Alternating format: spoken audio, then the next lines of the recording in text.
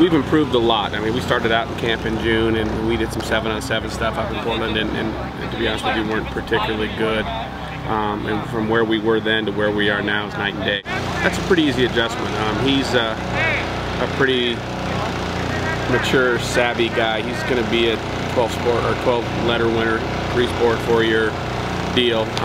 He played in the state basketball tournament last year. He's played in the state baseball tournament.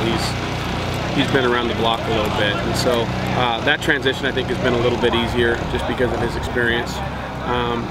And he's a pretty talented kid. He can spend it pretty well. We're just young in our skill spots. I think we have about 15, 20 carries coming back from last year, and maybe 5 or 6 receptions. And he was our leading receiver coming back with 15 or 20, whatever it was. And so they've got to develop quickly. And we think we got some players there. They just haven't played a lot of Friday Night Football. I think Luke Braynack on the defensive line is positioning himself to have a pretty good year. Our other 2 kids up front that are going to start, Omar Hidalgo and Romy Ezel, are both honorable mention All-League kids coming back.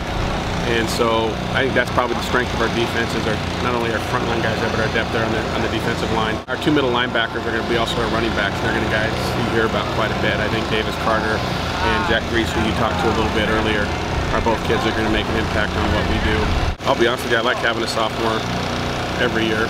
We get a 3-year starter in there and get somebody who's a veteran. And you know, this year we got 4 or 5 kids that played a ton of football last year as sophomores that are wily veterans as juniors. We got another year left there.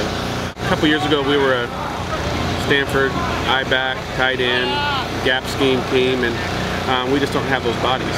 And I thought we did a pretty good job of figuring out what we had and tailoring what we're doing to what we have.